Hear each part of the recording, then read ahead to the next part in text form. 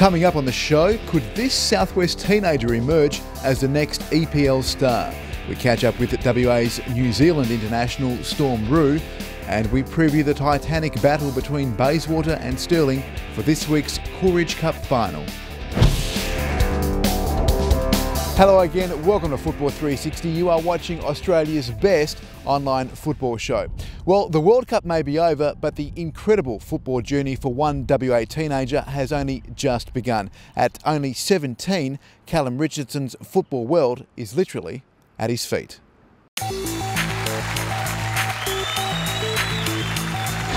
Obviously I started here at Australind when I was about 6, and I played here for all my junior years until I was about under 12s, and then I moved on to Southwest Phoenix for a few years. After that I moved into the NTC under Kenny Lowe. A couple of years that I was under him, I improved by an absolute mile. And also other people such as Kenny Weston in the state team under 15s, he's another big influence. I had to travel from Bunbury to Perth 3 times a week. It was difficult for me and mum and dad because obviously they had to drive me, so I didn't have my licence then. And mum and dad are a massive impact on my life. I don't think I would be anywhere near here if it wasn't for them, so I am really, really grateful for them. I've always wanted to become a professional footballer, so yeah, that's where it really all started. I've been at Burnley for 2 seasons now. I've been across there about 18 months. Till now, I was on a 2-year scholarship with the youth team, and then I've just recently been offered a year's professional contract. Obviously I was very happy because that's what I've been working towards. That was my main goal. I was absolutely stoked, but I know that the hard work doesn't stop there. It's been the best footballing experience so far that I've had. Obviously because I'm training every day, I could have games twice a week. The level over there is really good and the facilities are really good, so I really enjoy it.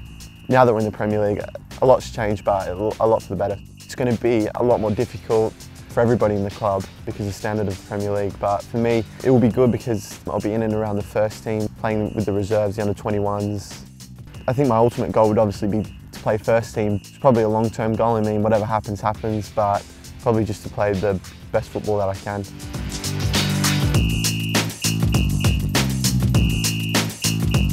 Well, this weekend will lay the perfect backdrop to another classic encounter for the Coolridge Cup final. Stirling take on Bayswater in the grand final of the Coolridge Cup. It's a replay of last year's league final between both teams. Now, Bayswater were victorious on that day, and no doubt Stirling will be looking for revenge. Gary, a big week in store. Saturday is the game day. As I mentioned, you'll be looking for revenge after last year's loss. You must be pretty bitter after that grand final last year. Bitter's not the correct word. Look, I think it was a good tussle between 2 very good teams last year. Young Gareth McLean got a great goal for us, but Bayswater, as they do, they come back, they showed good character and won 2-1 in the end. We obviously want to win the game, and we want to get some cups on the honours list this year. Luck played no part in our path through to the final. I thought we thoroughly deserve it. We're up against one of the best teams in the league now next week, and we'll go into it full of confidence, and hopefully we'll come out the other side with a positive result. Whilst they've got strength running through their team, I think we also share that strength. We go into the game full of confidence next week.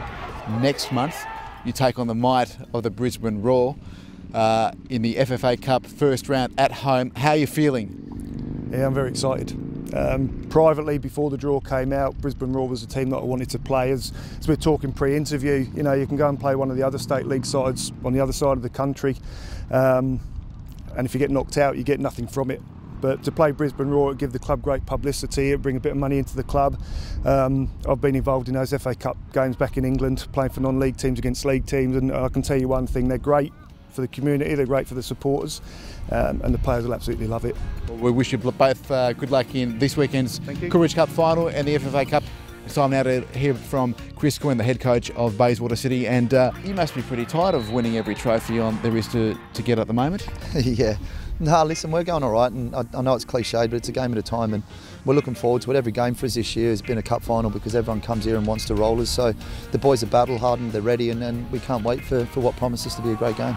Looking ahead, the FFA Cup, Stirling have got the Roux you've landed a Melbourne victory, 2 tantalising matches back-to-back next month. Could you have asked for a better first-round opponent? No, like Gary mentioned, I think we both secretly wanted, you know, a big team. That's the whole reason you're in it. We've both been part of the underdog show in the FA Cup in the UK, and it's always great to get the big crowd at a local ground, and it does put, you know, NPL WA onto the map. And I think people will get a pleasant surprise by what we have got on offer here. You know, the Eastern Seaboard, because of its proximity to each major city, you know, we don't really get the exposure that I think we rightly deserve. So when people do get the chance to see some of your Marilundas, your Macheskis, your Doyles or whatever running out there, it's exciting for the game, because they are good players on merit, and I think, you know, a few of them should possibly be playing at the next level as well.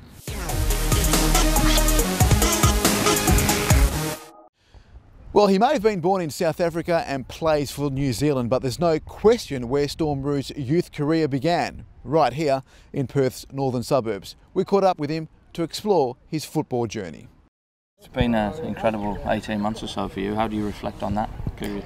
Yeah, it's been crazy. You know, basically going from a youth team contract to all of a sudden, you know, playing at an under-20 World Cup and getting a pro contract from there at the Mariners. You know, it's been an unreal ride, but yeah, very good. So you've also had senior international debut in that time. Is it 3 internationals now? I came at a time where I think a lot of New Zealand players were retiring, getting a bit old, and now a lot of young players have come through. So it's a good time to be part of the squad. You know, exciting future ahead, I reckon. How was your debut, and tell us a little bit about that? Well, it was hard. You know, we just came off a spanking from 5-1 from Mexico. It was back in Wellington on the return leg, and yeah, they gave us another spanking, and I reckon 4-2. But no, it was an unreal experience, you know, playing in front of a massive crowd and against quality opposition like that. Yeah, it was amazing. Being back here at Sorrento, obviously having been a nominee in the Young Player of the Year last year, how does it feel to know that your performances now are putting something back into a junior club that obviously you played for? Obviously coming over here, this is my first club I played at, and you know, they've done a lot for me through my junior years, and it's great to give something back to them, and hopefully they can put good use to it, and you know, help other kids come through. How's life at the Mariners? Yeah, it's great. Football wise, you know, I don't think there's a better club in the A-League. They look after the young boys, and you know, you can see from a lot of the boys coming through, they go over to Europe and onto better things. So that's exciting for me, and you know, it's a good place to live as well. It's really relaxed and chilled out, so it's good for a footballer.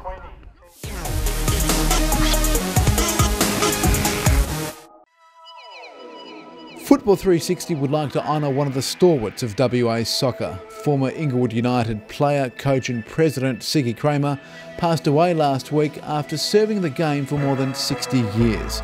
The club this week paid tribute to his legacy, a man certainly larger than life. This ground, this club would be nothing without Ziggy.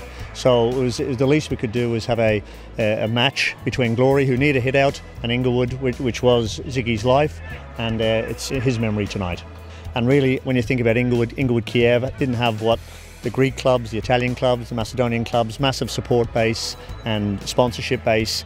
He did it really on his own, just begging, borrowing, stealing what he had to do, and it's a testament to what we have here today.